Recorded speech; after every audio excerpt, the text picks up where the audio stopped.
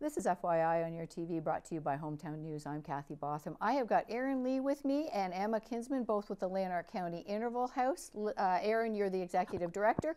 Emma, what is your title there? I'm the communications and volunteer coordinator. All right, and we've got a special guest with us today too. She's got a fundraiser in support of the Lanark County Interval House, and it's her birthday. We've got Kenzie Petruniak. She's going to talk about her fundraiser, and her mom's joining us as well too, Stephanie. So happy birthday, Kenzie. Thank you for joining us today. Thank you for joining us today. Happy birthday. Thank you. So we're going to start off. Let's talk about the Lanark County Interval House. You have an angel tree. Christmas is coming, and it's such an important time of year for so many people. And your angel tree helps people that are being supported with the Lanark County Interval House. So maybe, Erin, would you like to talk about that? Sure. I think that this is a big time of year for us. This is the one year when everybody thinks about their community and their neighbors and the women and kids. We have angel tree opportunities. We have drop-off locations in the community. We have our annual winter and seasonal mail out for the holidays. There are many, many ways to support the agency, and it's all on our social media, whether that be Facebook or Instagram. It's on our website, and we are lucky today to have our communications and volunteer coordinator, Emma, who can talk a little bit more specifically about the details of the angel tree. Yeah, so we have the angel tree. We have some that are in person this year. There's one at Cheerful Giver in Carleton Place, and there's a gift card tree at the Carleton Place Library. But we also have our virtual angel tree running again this year. So that can be found at lcihvirtualangeltree.com. So we have lots of different ways available on that site that you can support us this Christmas. And we have drop-off locations for gifts at IDA in Carleton Place, Independent in Smiths Falls, Independent in Perth, and Independent in Almont. So lots of different places where you can drop off gifts. We're super excited to support families this year. Last year, I think our angel tree supported over 300 families in Lanark County. So we're thrilled to be able to do that again. And yeah, we always accept gift cards, lots of different gift options. There's tons of information and gift ideas, excuse me, on the website. And we also have a different way to support us this year on our virtual angel tree, which is with an LCIH sweatshop. So you can get a sweater or a yoga mat or a blanket or tons of fun stuff. And all the proceeds will support our shelter and programming. It's so nice to have the bins set up at stores too, because while you're going in shopping, you just pick up a little extra something and put it there. Yes. That's a great idea. That's a great idea. And you said more than 300 last year you supported? Yeah, more than 300 families. Wow. Wow. Well, maybe, Erin, can you talk a little bit about, logistically, what area does the Lanark County Interval House cover? Sure. Lanark County Interval House covers the whole of Lanark County as well as the town of Smiths Falls. So anybody who lives in Montague. Oh, we just lost. Oh, oh, we just lost Erin. Maybe Emma, you can pick that Where up. in between is No. is our area. So anybody can access our crisis line at 257-5960 and get support that they may need this holiday season or any time when they're fearing violence. And I mean, Christmas is generally a happy time, you think, for everybody, but people struggle through this time of year.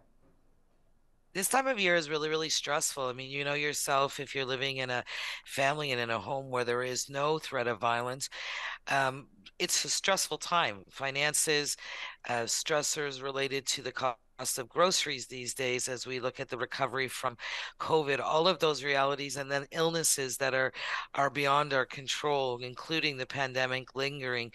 There are lots of stressors that can create triggers and make the holiday season difficult.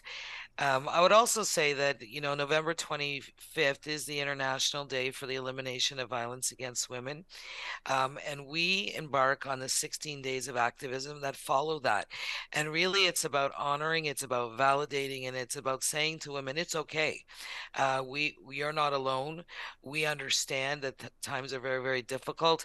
And we want to empower our community to do things to make things different in our community. So we have a whole calendar of things that people can participate in, exciting things, that give you an opportunity to do something to contribute. Much like we're going to hear from Kenzie on how she's contributing, you can go to a workshop called Writing Our Stories on November the 30th at the Carleton Place Library from 1 to 3:30, and really hear from two local authors who have written books and are published, but are writing about some of the things that women survive, and they're putting those words to paper to inspire other women and survivors of violence to write their own stories. So that's just one example of an event that's coming up. I wonder, Emma, if you want to talk about any other events coming up.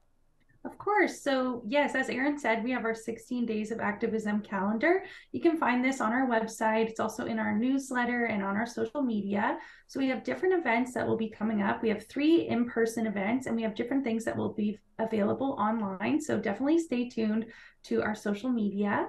But we also have 2 other events. We have the National Day for Remembrance and Action on Violence Against Women. That's on December 6th. So we'll be having a vigil at 6 p.m. in the park beside Crystal Palace in Perth. So please join us there. And then we also have a really exciting event coming up with the What Now Lanark County group. That's on December 9th at the Almont Old Town Hall at 6:30 p.m. So it's going to be a panel of participants who testified at the Renfrew County inquest this past summer. So it's going to be a really interesting opportunity to discuss the recommendations. And Erin was one of those that testified, so she'll be joining at the panel as well. So it's going to be a great event, and I really encourage everyone to participate. Excellent, excellent. So I'm going to bring Kenzie in here right now too, because we were talking about fundraisers. And Kenzie, your birthday's today. Mm-hmm. How old are you today? 9. You're 9 years old today. And this is your second annual event that you've put on for the Lanark County Interval House too, isn't it? Yes. So you did one when you were 8 years old, and you did one when you're 9 years old. Yes. Okay. Can you talk about your event? What's the date? What's the date of your event? The day is December 10th. December 10th. And where is it going to be at? The RCAF Hall. Okay. And what's going to happen that day? What's going on? We're going to have a barbecue with hot dogs and hamburgers and drinks. Excellent, excellent. And what else? There's going to be a baked goods table and a craft table and an online silent auction starting November 30th on Facebook. Okay, okay. So are you looking for donations for your silent auction? Yeah. Yeah. Have you got some items already? Yeah, we've had some great donors so far. Absolutely. All right. Can you list a few things? Yeah, so we have Blue Door Spa in Smiths Falls, Ground Waves in Perth. We have Jabrizi's Donuts, Stone Cellar, Kelly's Flowers, AJ's Photography, Say Two, Catrochi's, Gwen's Reiki, Mexico in Perth. We have Yuck Yucks Ottawa, Escape Manor in Ottawa, Islands Treasures, and we have many friends and family that have helped donate items too. That's wonderful. That's wonderful. Can I ask how come you chose the Lanark County Interval House to do a fundraiser for? Because So last year, how it all started was St. Francis Kenzie School. They chose Lanark County Interval House to support last year with pajamas. Was their first week of Advent. And on the drive home, Kenzie asked what Lanark County Interval House was. And we had a pretty in-depth conversation about it. And you could tell in her mind things were spinning, like she was trying to grasp the idea, and certainly you could tell that it was hitting her heart. And when we came home, she went and got her piggy bank and then started asking us for money to then donate as well. And that's when I explained to her that anyone can do a fundraiser. It's not something that we have to wait for someone else to do. And then it snowballed. She created little flyers last year. She hand delivered them, I'd say close to 60 in our neighborhood. And then from there, she collected goods last year. So like presents and like gifts and shampoos, conditioners, and everything. Wow. But it was something that it was very neat to watch how it really hit her, the charity. And, right at Christmas time too, this is such an important time for people to give back and everything. And Kenzie, you are doing amazing. Erin, what's it feel like to hear a 9-year-old wants to support Lanark County Interval House? Oh, it feels inspiring. It feels very, very hopeful. It makes me feel very, very proud to be part of the Lanark County community. And I actually remember, Kenzie, being at your school with the residential manager, Jean, and we got to talk to the students at the school and pick up all those great pajamas. And there were so many kids who I think were impacted, but to know that kids are impacted like Kenzie and talk to their parents about it and get more information and then take action, that's inspiration for me, because that's what we want people to be doing.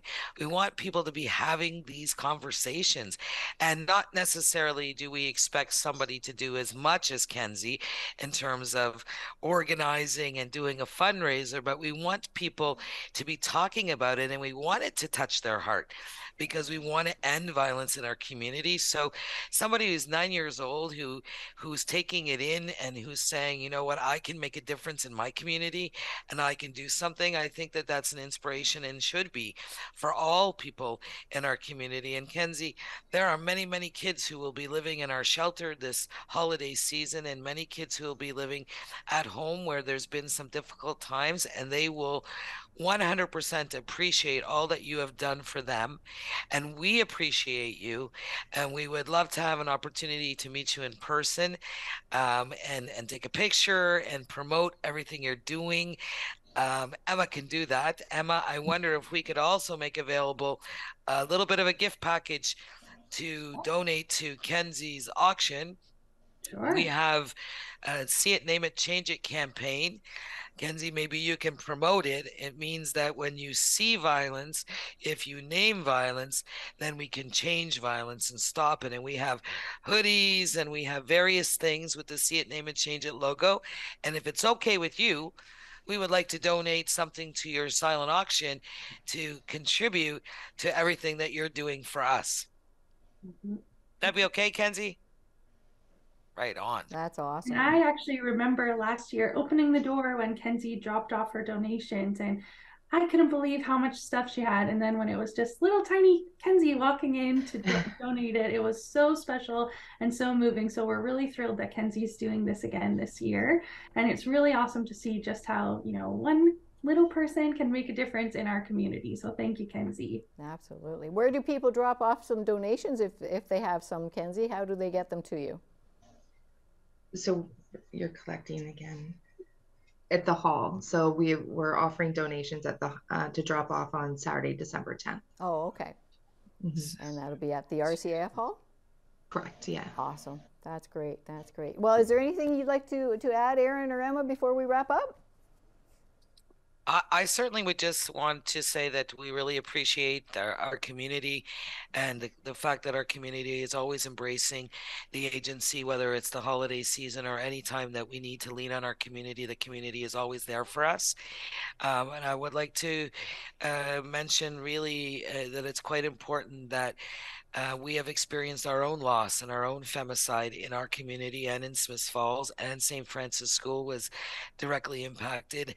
And, we have now 86 recommendations that have come from the Renfrew inquest around how we can change our systems and how we can educate and how we can make a difference so that these realities and this environment doesn't exist ever again.